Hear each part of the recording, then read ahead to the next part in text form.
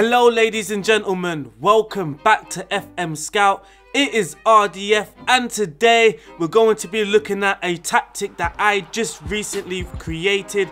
It is called modernise Lazio. It just basically means come on Lazio, hurry up Lazio. It is based off Catenaccio. This system is obviously based off a defensive system. You can see here the tactical style is a custom Catenaccio, so I used the preset, I tweaked and fiddled with it, and this is what I came up with. Of course the playing system is supposed to be fairly defensive, but what I have tried to do is try to make it more modernized. Of course Catenaccio is a system that was used many years ago. That's when it was most popular, I believe. So I've tried to modernize it, and maybe this could be a future tactic that you use in your Football Manager 21 saves, because as you know, this game is slowly coming to an end with FM21 coming out. So if you're looking for new playing styles other than the gegenpress or a high press, this could be for you. It was fairly successful in this Football Manager version. I don't know how it's going to play out on FM21, but it was not designed to break the match engine or anything like that. It is just simply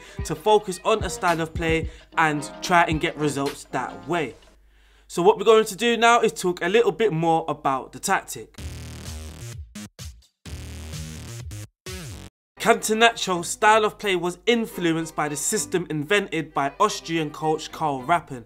In Italian, Catenaccio simply means doorbell, and in football, that translates to highly organised and defensive football. This style of play became very popular when it was used by Inter Milan under Helenio Herrera during the 1960s. Usually in a Catenaccio system, a sweeper would be deployed within the back line, while the rest of the defence were man-marking defenders who were tightly marking the opponent's attackers, with the sweeper simply just picking up any loose balls that got past the rest of the defenders. Around 5 players back then had no attacking duties, whilst even the supportive players had many defensive duties to carry out.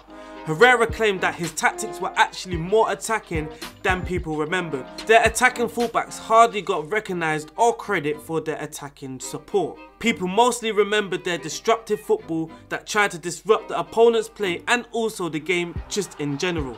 To attack, they heavily relied on counter-attacks and looked for opportunities to play a more direct pass or even a long ball to the more attacking threats. So that is the Cante now wrapped up in the system, but in this tactic I tried to gain some numerical superiority whilst also trying to create some singular superiority.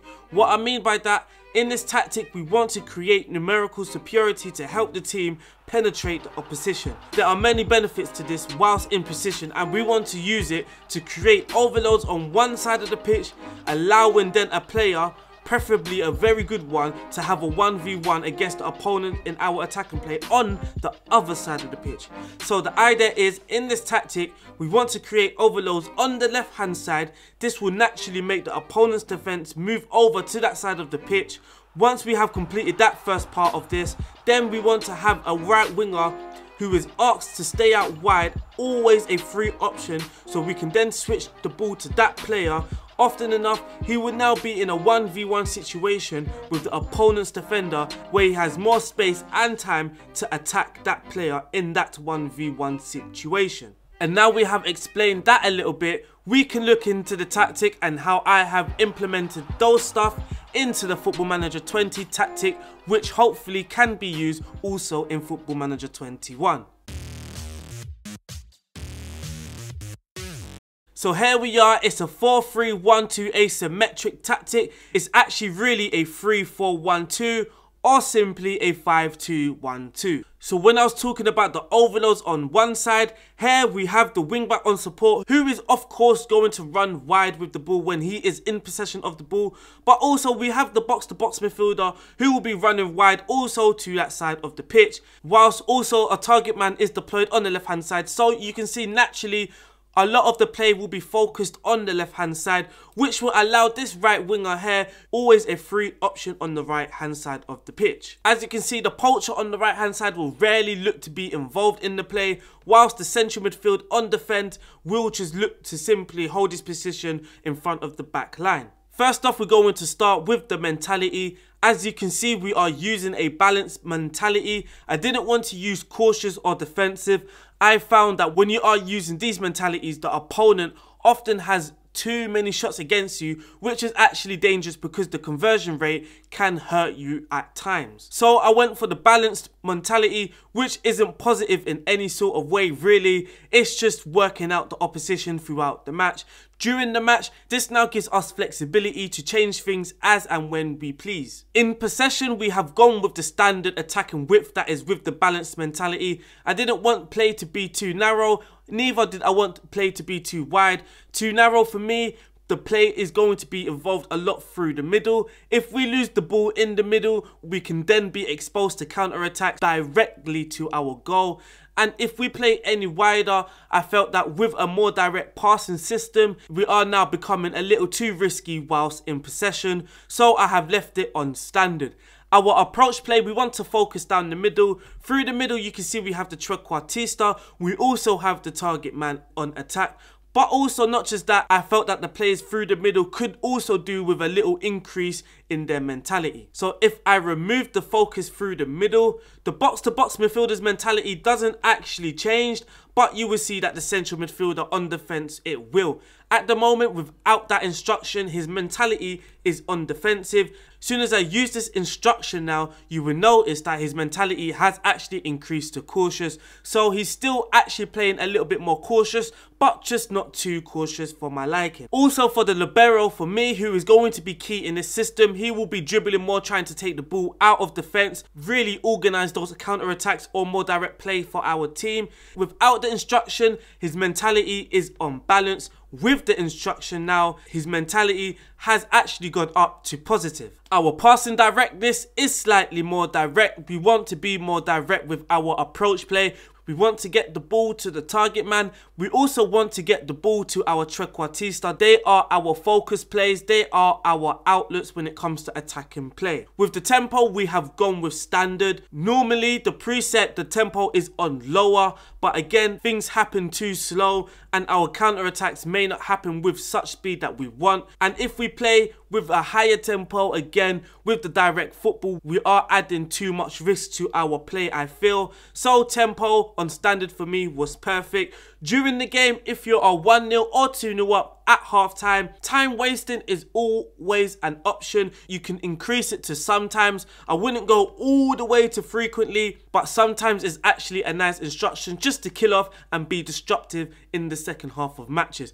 This was frequently used throughout the system for me. Now, in the final third, because you are playing a little bit more cautious, shoot on sight is one way to increase your goal scoring chances. So what I noticed is that if our players are taking shots, there's always an opportunity for us to collect the ball from a shot being blocked, or a rebound from the goalkeeper, or simply we can just score from the speculative shot. In transition, when the possession has been lost, I didn't want to go for regroup because I feel that we sat back a little bit too deep. Instead of defending just in front of our box or on the edge of our box, I felt a lot of the times we was actually defending inside our box, and that is never a good thing. If we are inside the box, that gives the opponent's players who are lurking outside the box a little bit more time and freedom to either pop off a shot or pick out a dangerous pass. When possession has been won, we are going to be asking our team to counter. That is going to be very, very important for our counter-attacking play. When the goalkeeper is in possession,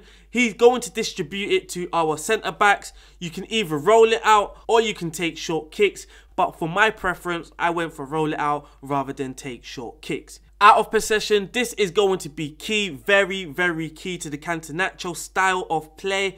When it comes to the line of engagement and defensive line, I have left it on standard. Once I dropped these lines to lower or much lower, I felt that we have just simply dropped a little too much. It just invited the opposition's team a lot more. Rather being disruptive to their play, we actually started allowing them to play.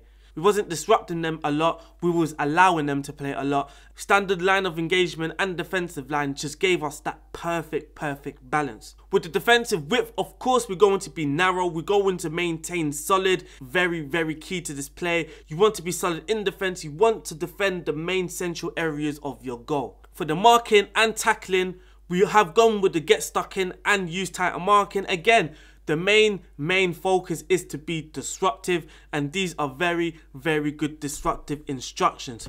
For the pressing intensity, we have gone for the less urgent because, again, that is very, very vital to the Catenaccio style. You want to be less urgent. But saying that, in Europe, this system did not work very, very well. I'm almost too embarrassed to mention this, but in the group stages of the Champions League, we lost 4-0 at home to PSG and we lost 9-0 away to PSG. Yes, you heard correct. We lost 9-0 away to PSG. Now, one reason why I thought this happened in Europe was because of this less pressing intensity. For some reason, this system isn't the most effective in Europe. So simply what I have did is just made another version, which is why in the tactic download there will be 2 tactics. This will come with a more urgent pressing intensity. This was only used in European football. I didn't want to take away from the Catenaccio style too much, so I didn't want to use this tactic too much. I only used this in Europe. Once I made this change, once I put this to more urgent, the results suddenly just switched and became a much better and much stronger team in Europe. Once we went back to the Serie A, we then went back to the main tactic, which had less urgent pressing intensity. So now we are going to look at the player instructions and their roles. For the goalkeeper, he is just simply a normal bog standard goalkeeper who is on defend. We have 2 central defenders on either side of the libero who will be sweeping out, who will be sweeping in the middle of the defense. His instruction is simply to dribble more. As you would notice, we aren't playing out from the back, so the libero will be key in our transitions from defense to attack. He will be dribbling it out more. Once he dribbles it out, he has now better angles to play the pass either out wide or centrally, whatever decision he makes. For the left wing back, he is under support. He will be looking to get up, also be looking to get back, of course, to help out his team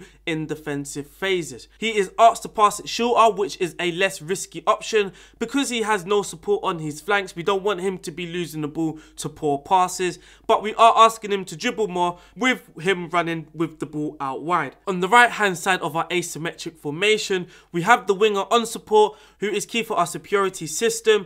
He is asked to pass it shorter, again for the same reasons as the left wing back. He is also asked to hold his position. We don't want him to be roaming around, moving from his position, because he's actually very, very key also in the defensive situations. In central midfield, we have the box-to-box midfielder who again is asked to pass shorter, but he is also asked to run wide with the ball. So we want him to get out wide with the ball, really overloading this area of the pitch with the wing back getting further forward. And of course, the target man will be the main focus of play on that side of the pitch. His central midfield partner is the central midfield who has the defensive duty. He is going to be asked simply just to operate in these areas here in front of the back line. He is asked to take more risks. He's going to act similar to a deep line midfielder. So when he is in these positions, once he receives the ball, he will be taking the more risky pass to try and help our counter-attacks and break down the opposition from the deeper areas. In front of the 2 central midfielders, we now have the trequartista who is on attack. He is going to be our prime creator, someone that is going to be creating a lot of chances. On the left hand side of attack, we have the target man, the main focal point when it comes to attacking play. He's going to be our target, our go-to guy when we need to release some pressure. And his partner is going to be the poacher, who is simply going to be poaching for goals. He's not going to become too involved in play. He just mainly wants to focus on goals, and scoring goals. So now we have covered the tactic, let's look at some of the results. As you can see here, Lazio actually won the league playing this system. We managed to play 38 games. We won 27 of those, we drew 6 and we lost 5. Those 5 losses came against Hellas Verona at home, Udinese away, which was a 3-0 defeat, very, very poor. At home we lost to Sassuolo. We also lost to Atalanta away, and then we lost at home to Sampdoria also. So 3 home losses alongside 2 away losses. So for goals, you can see Ciro Immobile as the poacher scored 32 goals, outscoring Cristiano Ronaldo. Very, very good. He was also the highest average rated player in the league, so very, very important for us. Whilst Luis Alberto our main creator, our trequartista, also was very, very high on the average rating. You can see here Luis Alberto got 15 assists, so Immobile was heavily focused on scoring goals. He did his job. Luis Alberto was heavily focused on creating, and he did his job. When it comes to clean sheets, Strakosha also got 18 clean sheets. That is equal with the best clean sheets in the league. So, of course, our defense must have been also very, very decent. You can see here, average possession wasn't very, very high because we are playing a direct, a more long ball approach. For the goals, we did score the most amount of goals, which came as a big surprise for me. We managed to score 85 goals. When it comes to scoring from corners, we managed to score 7 goals from corners, but we got 14 goals from our indirect free kicks. When it comes to passes completed, we are way, way at the bottom. So, does passes matter? Ask yourself. Maybe it doesn't. And when it comes to chances created, thank you to Luis Alberto, our main creator. We actually created the most chances with 107 chances created in the league. Now, when it comes to goals conceded, we only conceded 29 in the league, which was the second best defense, only coming behind to Atalanta. When it comes to conceding from corners, we actually didn't concede any goals directly from corners. And like we saw previously, we have the second most clean sheets in the league. So you can see here, Immobile, he's got 32 goals in the league, also with the best average minutes per goal. When it comes to assists, Luis Alberto was second with 15. When it comes to key passes, Luis Alberto made 68 key passes throughout the season, but he also created 27 big chances, with Manuel Lazzari also creating 15 key chances. Dribble per minutes, it's nice to see that our right winger has the most dribbles per 90 minutes because it seems like our superiority play is actually working in Football Manager. That is very, very nice to know. And when it comes to offside, no surprise, Immobile with the most offsides in the league. Now, when it comes to defensive stats, generally, I don't actually get players in these leagues here because I'm mostly focused on the more positive mentalities. So it's actually nice for once to see a few players make these lists. So now Lulic, he's in the list, top 10 for most tackles made per 90 minutes. Manuel Lazzari is also 18th in the Serie A, so that is very, very good. When it comes to mistakes though, that is not very, very good news.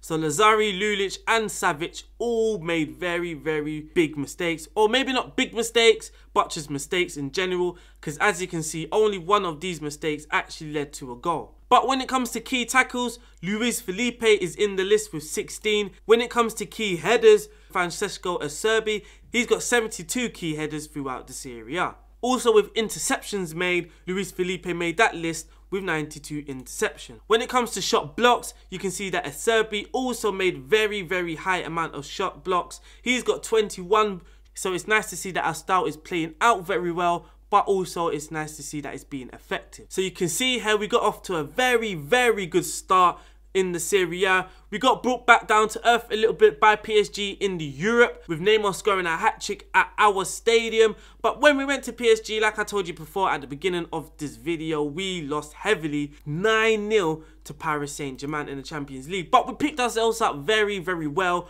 beating Juve 5-1 at home, or Zebre, which whenever you prefer. But you can also see we got off to a very, very good run again, beating Udinese 4-0 at home. We beat Crotone 3-0 away. In the Italian Cup though, we got knocked out in the very first stages against Fiorentina, who usually plays well against me when I play against them. We also lost 2-1 at home to Sampdoria, then losing 1-0 away, sandwiched by 2 victories before that. But then after February, we had a very, very good run. Again, our next loss came at home to Sassuolo, and then it got to very, very scary times when we lost away to Udinese. But thank you for the 0-0 draw at Tottenham. Our performance seemed to pick up and we got a 4-1 victory at home and the 2-1 away victory to Napoli. The 4-1 at home to Crotone actually finalised our champion status in Serie A. In the European final, we also beat Arsenal. I'm sorry, Arsenal. I'm also sorry to myself, but we beat them 2-1 in the final. These stats, it looks like we got heavily dominated, but when you look into more detailed versions of it, They created 3 half chances, but we actually created the better chances with 3 clear-cut chances, also hitting the woodwork 1. Looking at some squad stats, Immobile, he's got 35 goals in 50 games. Luis Alberto, 15 goals and 20 assists as our trequartista. Carrera could have played as a striker, and he did for some parts. Caicedo was actually our target man with Immobile as our poacher. Lulic got a fair amount of goals, so did Savic. They both hit double figures, so very, very important players. When it comes to assists, Lazzari and Liberto were our prime creators. Immobile actually got 9 assists, with Caicedo with 7. Caicedo only actually scored 3 goals, which is fairly poor. Meluki, the new signing, got 5 goals, but target man was more to help us release pressure rather than score goals, because I know our poacher is going to be the main source of goals. But that is it for this video. Thank you guys for watching. I hope you have enjoyed this. I hope you enjoy actually seeing a new style of play rather than a more positive play, as in the comments that is always a subject that comes up. Why is it always pressing tactics? Why is it never the more cautious tactics? Well, I hope that I can cater for everyone, especially during FM21. But thank you guys for watching. Don't forget to like, subscribe and comment. So I'll see you guys soon. Peace out.